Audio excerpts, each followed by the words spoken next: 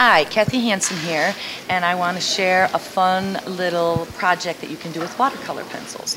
I love watercolor pencils. Watercolor pencils, if they're artist grade, is the same as using tube or pan. Instead of squeezing the paint out of the tube, what you do is you draw on the piece of paper, and now you are depositing the pigment on the paper. I use Kimberly watercolor pencils by General Pencil because first of all, they're artist grade. Second of all, I can make them light to bold. I'm not pigeonholed or boxed in. I can make very, very soft to very, very bold, and not all of them will do that.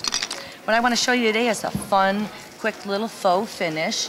And then this one I turned into a small little tag on it and then stamped some shell designs on it and put a few embellishments on it.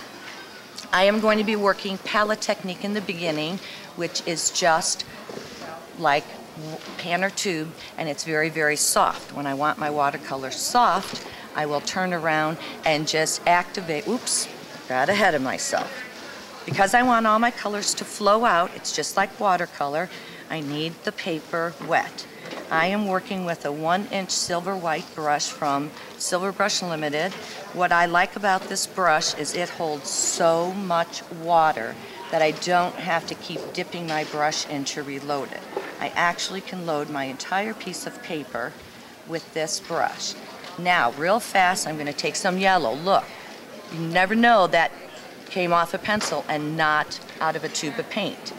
I work off the chisel edge as well as the broad side of it, and I'm just laying some color in. I immediately go to the next color and do the same thing. Just a little different hue in it.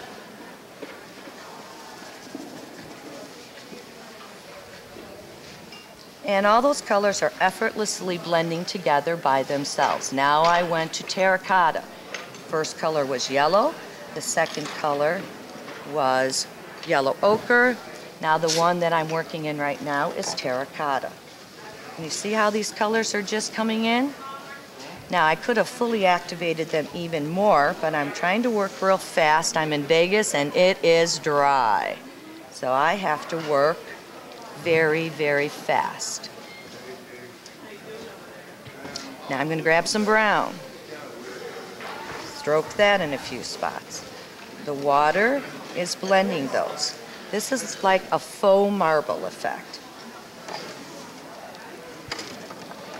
Now, I worked with it very soft palette technique. The next technique I'm going to show you is working with the pencil tip. When you work on wet paper, your lines are going to be bolder than if it was on dry paper. So, the very first lines that I put in are going to be darker because it's wetter. As it starts to dry, the lines are going to get lighter. See how these lines are bolder and some of these are lighter. You're going to lay it down and, like you've had too much coffee, lift up on that pressure, and you're putting your lines in.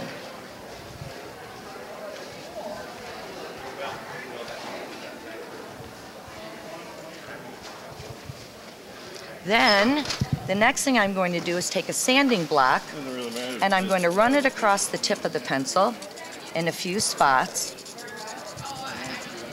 And while the paper is still wet, you take the majority of the water out of the brush, kind of spread the hairs out a little bit, and you're going to diffuse some of it.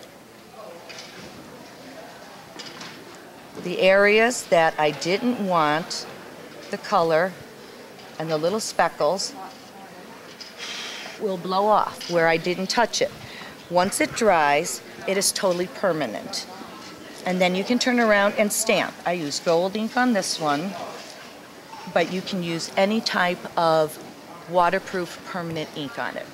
This makes great bags, tags, little cards, a great border on something.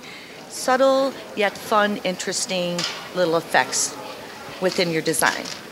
Hope you enjoyed watching it and you try it yourself. Thanks.